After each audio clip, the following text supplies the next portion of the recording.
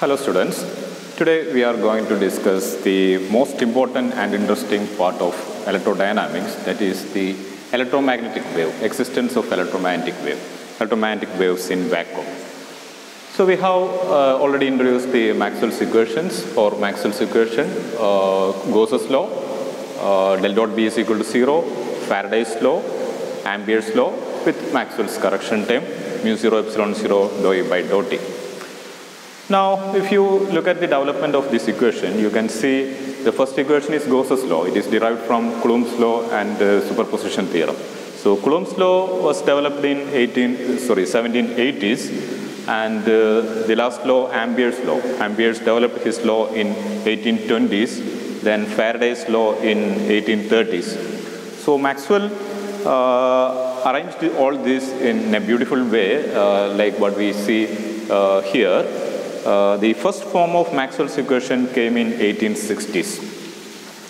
So now we call all these equations as Maxwell's equations, though the first equation is a contribution from, mainly the contribution from Coulomb, then Ampere's, then Faraday, but we call these equations are Maxwell's equations. So let us see what is the contribution of Maxwell in these equations. So we see Maxwell's contribution is mainly in this equation. Maxwell's contribution is only this last term, the Ampere's, the correction to the Ampere's law, this correction term, mu 0 epsilon 0 dou E by dou T. So what is the importance of this term? So what is the importance of Maxwell's contribution of this term?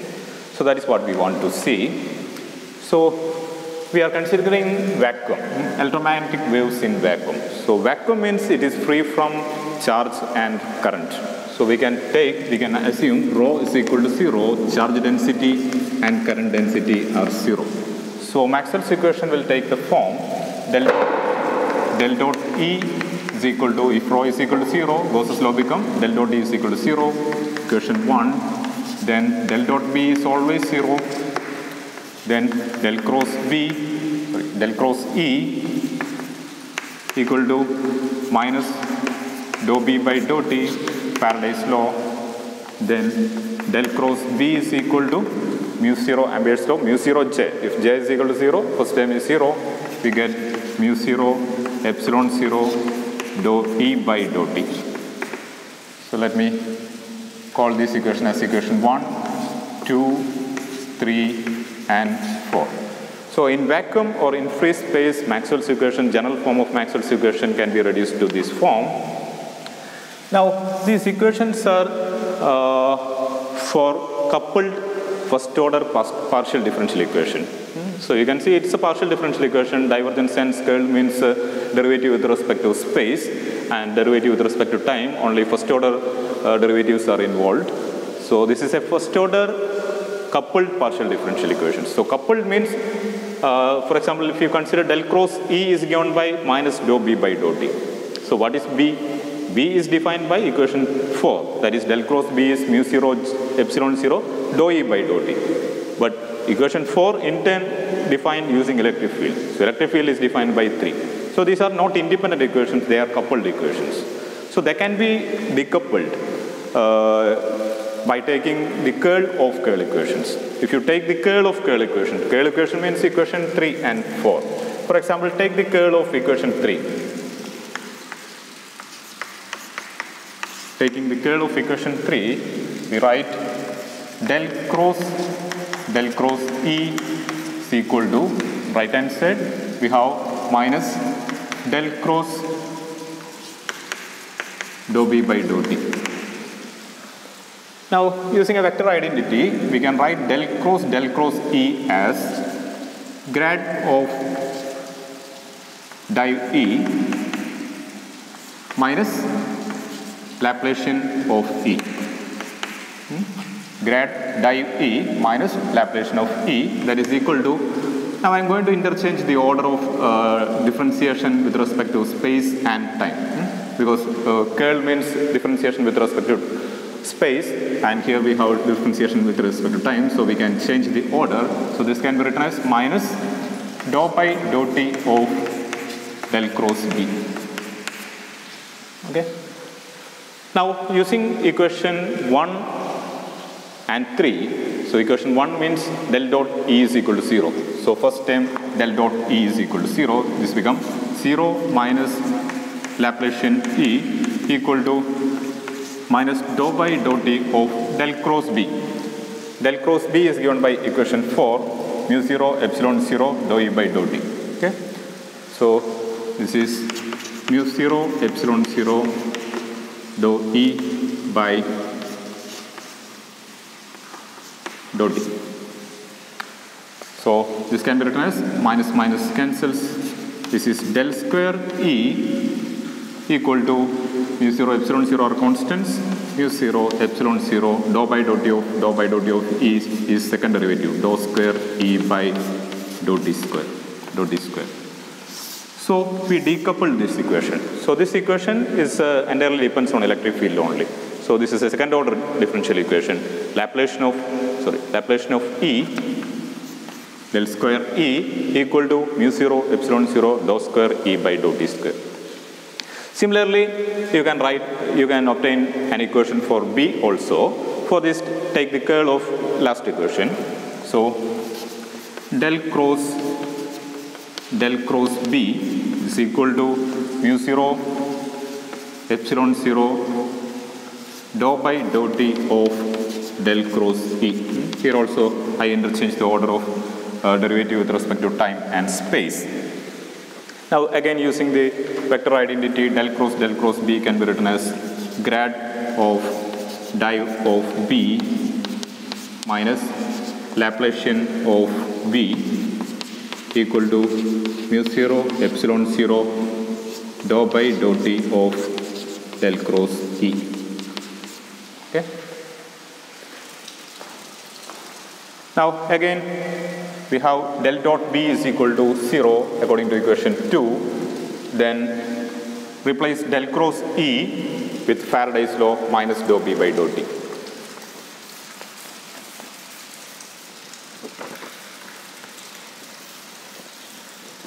So del dot B is 0, first term is 0 minus Laplacian B equal to mu 0 epsilon 0 dou by dou t of del cross E is minus dou B by dou t according to Faraday's law, dou B by dou t. So negative on both sides cancels. We can write del square B equal to mu 0 epsilon 0 dou by dou t of dou by dou t is second derivative, dou square B by dou t square. Okay. So we got an equation for magnetic field also. Now let this be equation 5 and equation 6. You can immediately identify equation 5 and 6 are the wave equations for electric and magnetic fields. So comparing with the three-dimensional wave equation, we have three-dimensional wave equation, general form of three-dimensional wave equation as del square some varying function f equal to 1 by v square dou square f by dou t square. So this is the general wave equation we already studied. So comparing with general wave equation, you can see equation 5 and 6 are wave equations for electric and magnetic fields. Or electric and magnetic fields can propagate as a wave in vacuum. So vacuum supports the propagation of electric and magnetic fields, or generally electromagnetic fields. Now you can also identify the velocity 1 by v square. So instead at the place of this 1 by v square, we have mu 0 epsilon 0. So 1 by v square is mu 0 epsilon 0, or you can identify v. You can calculate v, velocity of propagation of these electric and magnetic fields. V is equal to 1 by square root of mu 0 epsilon 0. So here 1 by v, instead of 1 by v square in this equation, in these two equations we have epsilon 0 mu 0. So v is 1 by square root of epsilon 0 mu 0. So if you substitute the values of these constants, Mu 0 is given by 4 pi times 10 raised to minus 7, and epsilon 0 is 8.85 into 10 raised to minus 12. So if you work out these constants, using these constants, you can see its value is 2.9979 into 10 raised to minus 8 meter per second. So that is V equal to nearly 3 into 10 power 8 meter per second, or this is equal to C, the velocity of light or speed of light. Speed of light. So this implies Maxwell's equations shows that electric and magnetic fields can propagate as wave or electromagnetic wave with a propagation velocity V is equal to 3 into 10 power 8 or equal to C, or it is the same as the speed of light. So Maxwell one can conclude that light is an electromagnetic wave. We know the velocity of light or speed of light is C. So in these two equations 5 and 6 shows that electromagnetic wave propagate with the speed of light. So already we know the speed of light is 3 into 10 power 8 meter per second. So one can easily conclude that light is an electromagnetic wave. Light can be electromagnetic wave.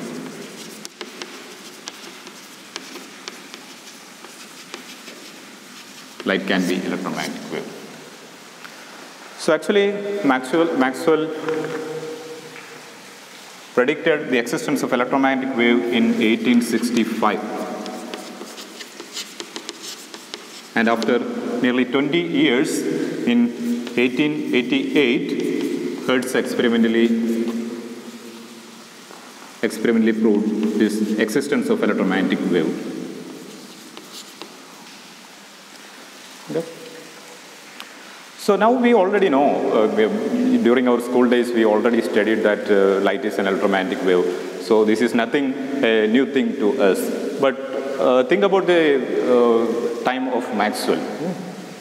So what is important is that the speed of electromagnetic velocity, the speed of electric and magnetic fields are given by V is equal to 1 by mu 0 epsilon 0. So what are these constants, mu 0 and epsilon 0? So remember the first time we introduced this constant epsilon 0. So that is, we first seen this constant epsilon 0 when we introduced Coulomb's law. So Coulomb's law says the force between two charges. That is, the force between two charges is proportional to the product of their charges and inversely proportional to the square of their distance. So that proportionality constant is what? 1 by 4 pi epsilon 0, 4 pi epsilon 0. That is where we first introduced this epsilon 0 constant. So this epsilon 0, this constant of proportionality came from an experiment. In the experiments of the force between charges, that can be experimentally determined. So that is actually experimentally determined. That proportionality constant 1 by 4 pi epsilon 0 or epsilon 0 is an experimentally determined constant from the experiments involving charges. So in the same way, mu 0. Mu 0 first we encountered when we introduced Biot-Savart law. So it is the magnetic field produced by a current carrying conductor. So again, mu 0 is a constant that appeared in an experiment that involves the current and magnetic field, or the magnetic field produced by the current, or the force between current carrying conductors, etc. So that is also an experimentally determined constant. So this product happened to be 1 by square root of product of these two constants happened to be the velocity of light. So this is the second greatest unification in physics. So that is the contribution of Maxwell, or that is the contribution of Maxwell's term, second greatest unification. So Maxwell unified electromagnetic theory and light. So from these calculations, we already seen that electromagnetic wave can travel with the speed of light, or light can be an electromagnetic wave. So after him, the greatest unification in physics came, that electromagnetic theory and light can be described using electromagnetic wave. Up to that, optics are in a different field. Optics was in a different field. Electricity experiments are there. Magnetism experiments are there. After he introducing this term and after the introduction of this waveform of electric and magnetic fields, the greatest unification in physics happened, that light is an electromagnetic theory, or light or optics can be, entire optics can be described using Maxwell's equation or using electromagnetic theory. So that is the beauty of Maxwell's equation, or that is the contribution from Maxwell's equation in the electromagnetic theory.